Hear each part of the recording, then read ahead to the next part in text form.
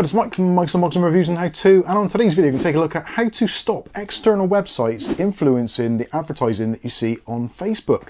Now this can be problematic, so if you're looking for something which probably isn't something you want to be really people aware of, and this comes up on your advertising feed, it can be somewhat embarrassing and also somewhat annoying.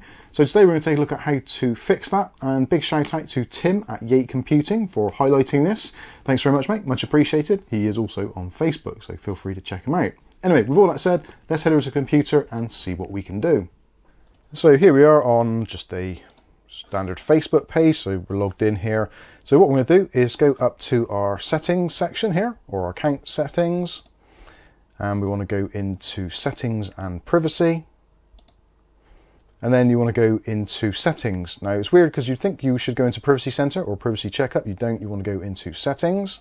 Now over here on the left hand side of the screen, just scroll down until you see a section which is called off Facebook activity. So this is basically other websites reporting back to Facebook with your browsing history and therefore suggesting you adverts. So click on off Facebook activity, and now we get the option to review our off Facebook activity in the account center. So we're going to click on continue, and here we have the section for your activity off of Meta Technologies. So you can check out your recent activity. So if we take a look on there, you will have to put in your password, and it'll go through and then it will show you things which you've been to. So Elgato, Asus, Puget Systems, Techware, Obsbot, etc. And the list goes on and on and on. And you can see the amount of adverts that they've tried to push you with a number here. So what you can do first of all is to clear your previous activity. So if you're sure, click on clear. You still get warnings there saying that you will still get the same amount of adverts, but they just won't be based around your browsing history. So click on clear previous activity, and it should come up saying that previous activity has been cleared. So now we can go back. So now we want to go into manage future activity. So you've got the options here. So connect future activity, which is pretty much what the default setting is, but this is the one we want to do. So we want to disconnect future activity. So as it says there, we'll disconnect information that businesses and organizations send us about your interactions with them. So basically this is stopping external websites from influencing the metadata that is within Facebook.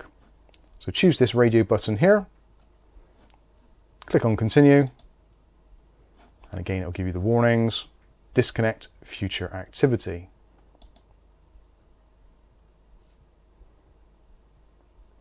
And there we go. Future activity will be disconnected, so that should now clear this off. So now when you go to various websites, you won't get that popping up in your advertising feed, or at least that's the theory at present. Once you're done, you can close all this and then go back to your traditional browsing feed. So now at this point, you shouldn't get any of those distracting adverts about things that you visited in the past. Potentially you might do. And obviously, Facebook does change its layout from time to time, so if this particular method doesn't work for you, please do let me know in that comment section below, and I'll try and update the video with any future changes to the actual layout of the system. Hopefully this is going to be helpful to you though. If it is, smash the like button. If you want to see more content like this on a daily basis, maybe consider hitting subscribe and the chime notification. That way you'll be notified of future video releases. But for now, I've been Mike. This is Mike's Unboxing Reviews and How To, and hopefully we'll catch you in the very next video. Thanks for watching.